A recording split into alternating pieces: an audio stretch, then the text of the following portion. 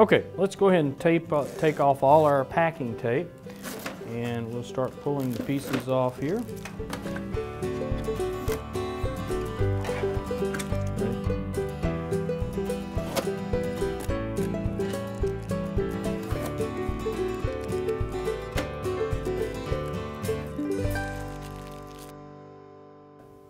For the SG800, we have two choices of ink cartridges.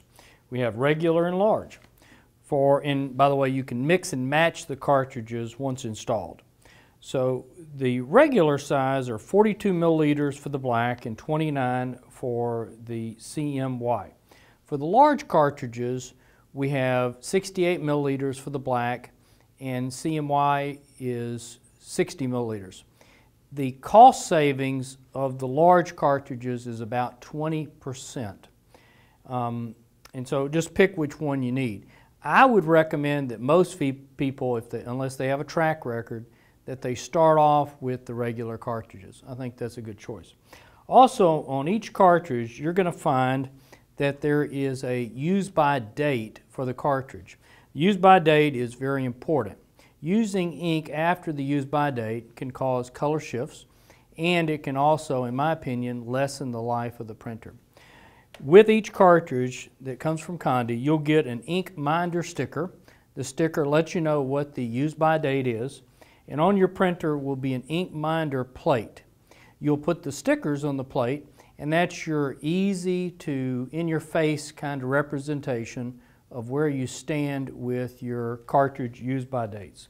All right, let's go ahead and put our cartridges in and charge the printer. Okay, let's open our ink door. It's right here. And this is our bay where our cartridges go. I want to point out two things in here. First is the serial number for the printer is on the label inside the door, and that may be important, especially at registration. Next is the ink collector unit is sitting underneath the bay here, and we pull it out like this. The ink collector unit is what holds the waste ink. The ink that's in the cartridges can only go two places. Once it can go on the paper, or it can go in here. If you do cleanings, flushings, things like that, ink will be deposited in here. This should take a long time to fill up, maybe 1 year or something like that. When it's full, you replace it. Put in a new one. They're inexpensive. If you're right in the middle of a print job, refer to my videos on how to push some magic keys on the front panel, and you can tell the printer to temporarily ignore the ink collector until it comes in. But at any rate, ultimately when it gets full, it does need to be replaced. All right, you'll notice these bays are each very wide, and that is to accommodate both the normal size cartridges and the large cartridges. You can put the cartridges in any order. Let's put the black one in here, and then the cyan, and then magenta, and then yellow. Once the cartridges are installed, the only reason for you to pull it out and replace it would be, number one, if it's empty, or number two, if the ink is expired.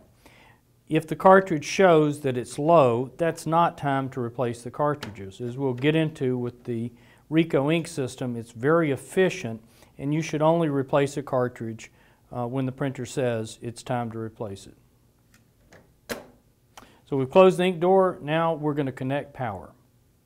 Okay, the power for the printer is on the left side. We're going to plug it in here and push the cord into this little slot, and we are now ready to turn it on. Okay, let's put our ink minder stickers on.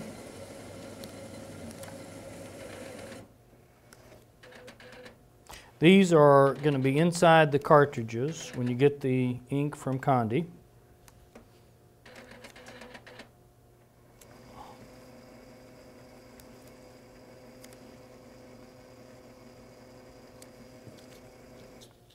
That easy to keep up with your ink dates.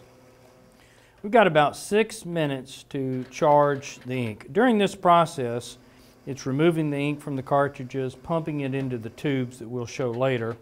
You're not wasting any ink, we're just moving it from the cartridges into the printer. Now that we're finished loading the printer, we're at a ready state, and you could look at the relative levels of the inks here with the little bar graphs. This last one is the remaining capacity for the ink collector unit that I told you about earlier, and the lack of bars is good. So that shows you lots of remaining space. When there's all bars here, that means we're getting close to filling up the ink collector unit. And again, you shouldn't have to replace the ink collector unit, but maybe once a year, something like that. So now what we're going to do is I'm going to walk you through a little tour of the different parts of the printer, and then we're going to load some paper in the paper tray. I'm going to show you how to run some things through the front panel, some tests and so forth, and then we'll hook it up to my laptop.